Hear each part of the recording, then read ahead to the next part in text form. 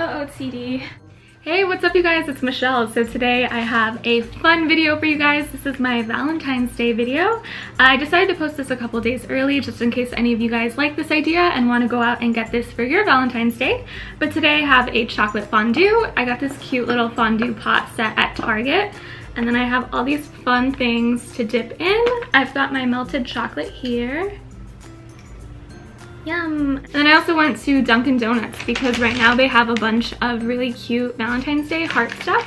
So I got 2 donuts. I think they said it was cream filled. Got that one. Oh, I love these. And then I also got an iced coffee, which I've been drinking this and I don't really like it. It's super, super weak. This is only with 1 cream and 1 sugar in it. It's so weak. Like, it tastes like water with a little bit of coffee flavoring. I'm not a huge fan of this. But this is gonna be a story time video, so if you guys don't like talking, you're not gonna like this. You probably won't like my channel in general if you don't like talking, because I talk way too much. But in this one, I do have a story to tell you guys. Because this is Valentine's Day, I thought it would be appropriate to tell you guys about the worst date I've ever had in my entire life. And I was actually gonna do a different story time for this video, but I literally just went on this date last weekend. So I feel like I want to tell you guys while it's still fresh and in my brain. But first, let's get this going. So there's a little candle down in there, and it actually is super, super hot already. So I'm gonna, I think I'm gonna blow it out because I'm afraid it's gonna burn the chocolate. Okay, it's smoking up everywhere. I'm going to add my chocolate into my fondue pot. This is just a bag of dark chocolate with some milk to make it a little bit smoother. I'm making a mess, as per usual. So I have all these fun dippers. I have cream puffs, marshmallows, potato chips. You guys know I love chocolate covered potato chips. They're so good. You guys should try them. Strawberries, Rice Krispie treats, and some pretzels. I love the salty and sweet. And we got our 2 donuts. We got our iced coffee that is not super good. Nope. So this fondue pot came with 4 little fondue forks because fondue is supposed to be a fun social activity. And here I am in my room enjoying it by myself. Whatever. So here's the little fondue fork to stab things with. Cream puff.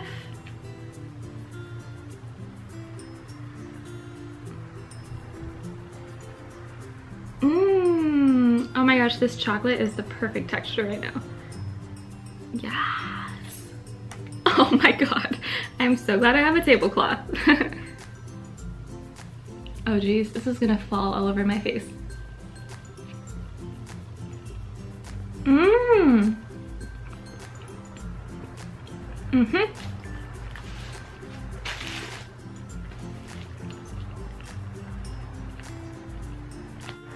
This one, let's try it.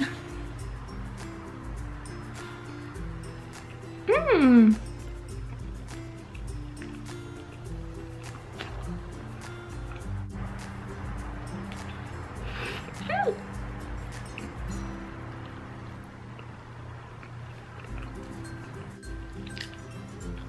The top is like strawberry flavored, and then there's cream on the inside. That's really good. Let's try this one.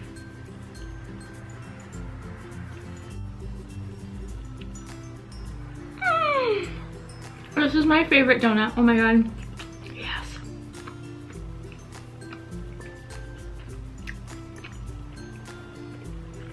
Mmm. Raspberry filling with chocolate topping is my favorite donut. Mm. This is a mess. I'm sorry. I forgot to bring napkins. Mmm.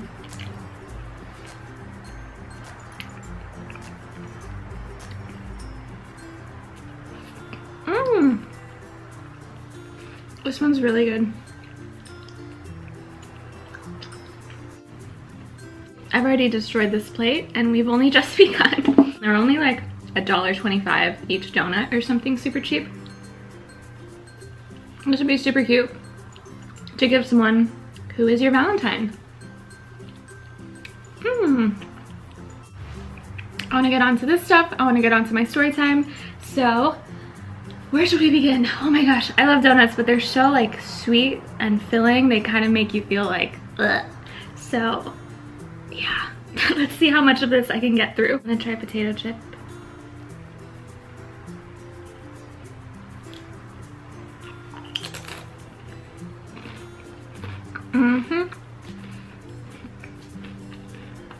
Oh my god, yes. Potato chips with chocolate is probably the best dipper. I'm gonna do pretzel.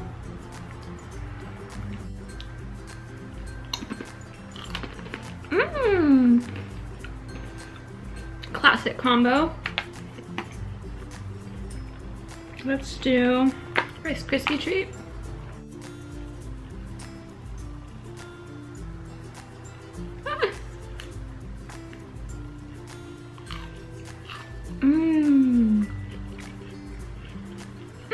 Super sweet. I like the saltier things, but that was really good too. Marshmallow.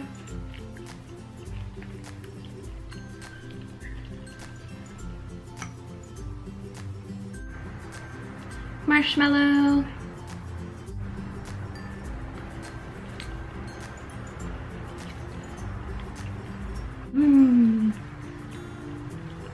This is so fun. It's definitely more fun if you have people with you doing this, but I'm enjoying myself by myself too. All right, so I'm gonna start with my story time now. The worst date I've ever been on, which happened to be like less than a week ago.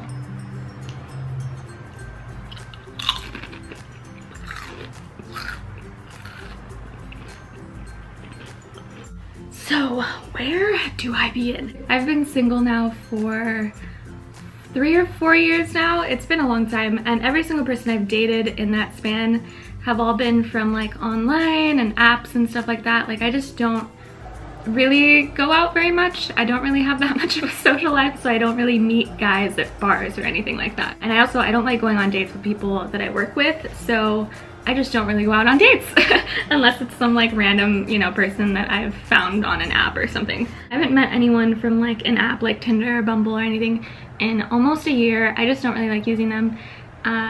So I don't know what the point of me telling you guys that, other than I don't really go out very much. So I was at a job last week. If you guys don't know, I do like acting kind of stuff, so the jobs kind of change all the time. But I was at a commercial job. There's only me and 4 other people that were like the actors. I don't like calling myself that because I don't feel like I am. The principal, talent, and then the rest of the people there were just like crew guys. So it was a pretty small group of people. Anytime you go to a job like that, there's always someone there who's kind of like your handler. So he's gonna be the one that checks you in, gives you your paperwork, tells you where to go, tells you when you need to be on set, and like all that kind of stuff. So the guy that was our handler, it was me and the 4 other people.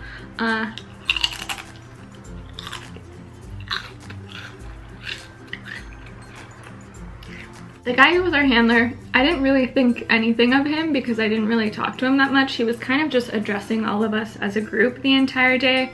We were all hanging out as a group the entire day. We were eating lunch together. Like, I didn't really talk to him one-on-one at all. Chocolate chip strawberry. Yes. These strawberries that I got from Trader Joe's actually kind of suck, but hopefully they're not too sour.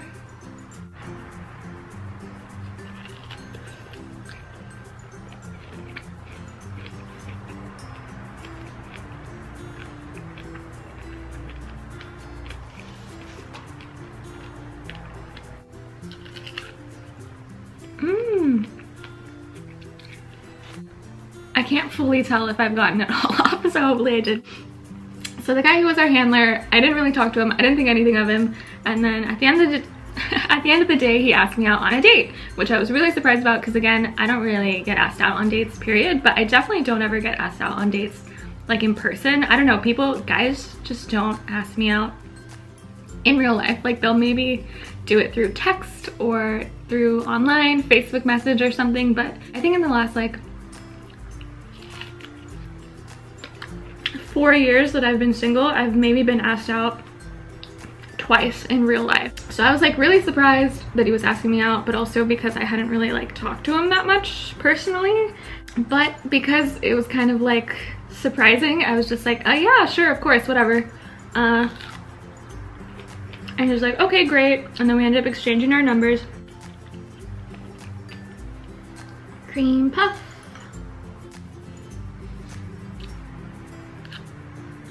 Mmm, those are really good. I need to make sure the chocolate doesn't burn at the bottom.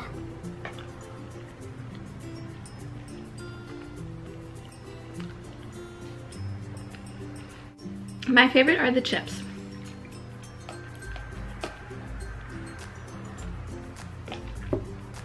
So, okay, I'm taking way too long to tell the story. So we exchanged numbers.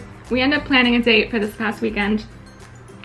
And oh my god, it's just like a mess from the beginning of the date. So me and this guy don't live very close to each other. We live about an hour away from each other. Actually, even more than that, probably like closer to like an hour and a half away from each other. So we had agreed to meet somewhere halfway. So it's gonna be about like a 40-minute drive for each of us to meet halfway. So we had agreed to meet at 8 p.m. I left pretty early because I don't like being late on first dates. You never know like what the other person's like pet peeves are. So at least on the first date, I try and be relatively early or on time. So I left at like 7 and I ended up getting there around like 7:40-ish. I'm just waiting in my car because we're supposed to meet up at 8. And I get a text from this guy at literally 7:50. This is 10 minutes before we're supposed to meet. And he tells me, hey, can we push the date to 9 p.m. because there's a lot of traffic around the area that I live in. It's 10 minutes before our date and he clearly has not even left his place yet. I'm outside of the restaurant waiting in my car already. So I'm just like, I got that text and I'm just like, I had no idea what to say because obviously he hasn't even left his place yet. He's still like 40 minutes away.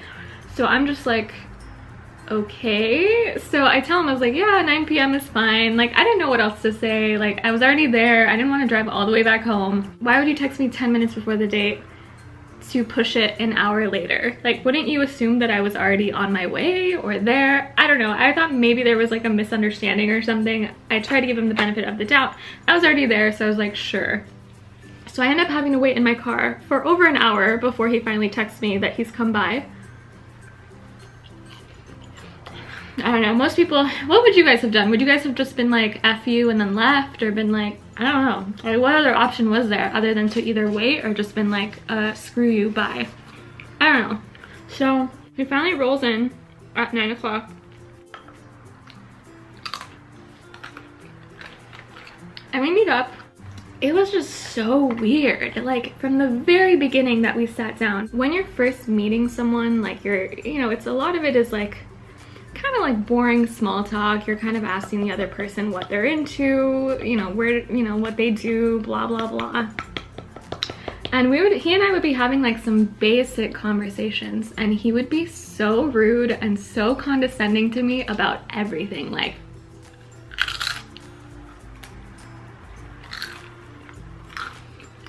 he was talking about how he like really likes doing marathons and running and stuff. So I told him, I was like, oh, like, do you have to train for your marathons? You know, just trying to make small talk. Like, I don't particularly care about marathons, but you know, he clearly enjoys it, so I want him to expand on what he's talking about. He was like, yeah, do you know what a marathon is? And that was probably within the first, like, 10 minutes of us sitting down, and I was like, oh no, this guy's a freaking douchebag, and he doesn't even know it.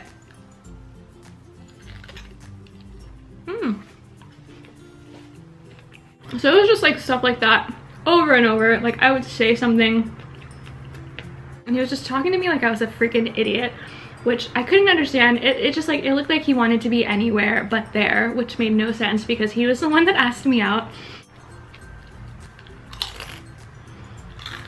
It was also so ridiculous because like, I don't know if he did this on purpose to try and like make himself seem desirable or something.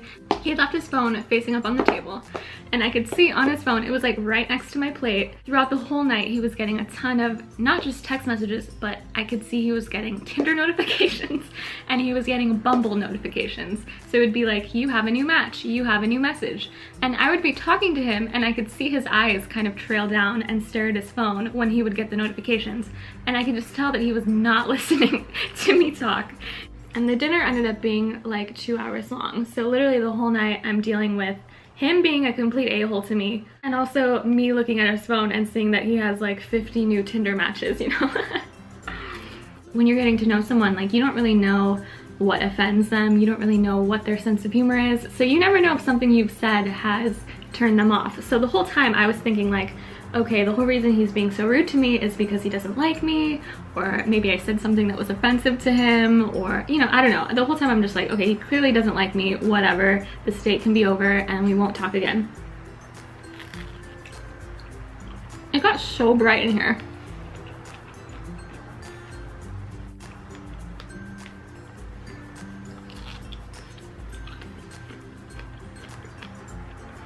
I'm trying not to cut out me chewing because it bothers some people, but I chew and eat so slow. That's kind of why my videos are cut so much, in case people are curious, is because I really eat freakishly slow. Like, if I were to leave this unedited, it would probably be an hour long, just because how long it takes me to chew.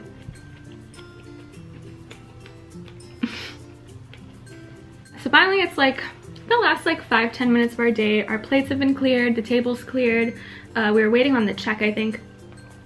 And suddenly it's like his personality totally changed.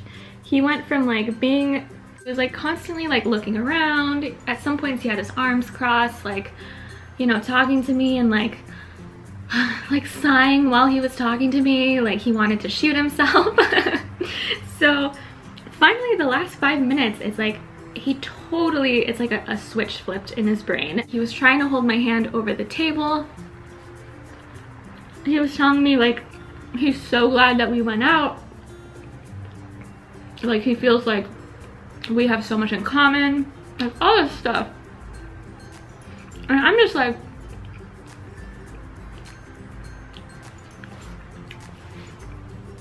mind blown, because for the last 2 hours I've been thinking this guy hates my guts, and now all of a sudden he's being all like lovey-dovey. I'm just like, yeah, totally, me too, you know, wow, this is great. So then we leave the restaurant. He walks me to my car. I went in to give him a hug and he tried giving me a kiss, and I totally did the like head swipe, the avoid the kiss move, and I started laughing so that he thought it was like a joke, but I definitely did not want to kiss him. He was like, I'd love to get together again. I was like, yeah, totally, sure. And that was that. But it was so shitty. I couldn't believe, like, I don't know, I've never been on a date with someone who asked me out who like acted like they wanted to die while they were with me. So I don't know.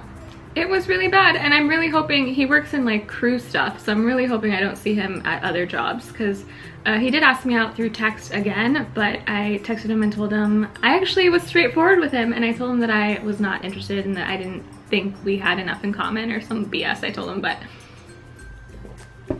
yeah, so that was my worst day ever, and I am more than satisfied being forever alone, if it means not having to go on dates like that again.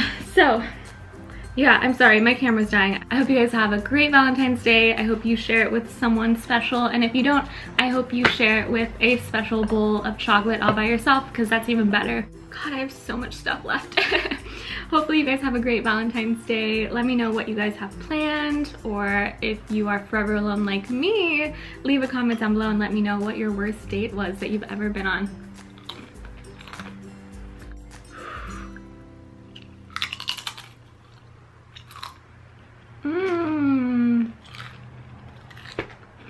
I will see you guys next time. Bye!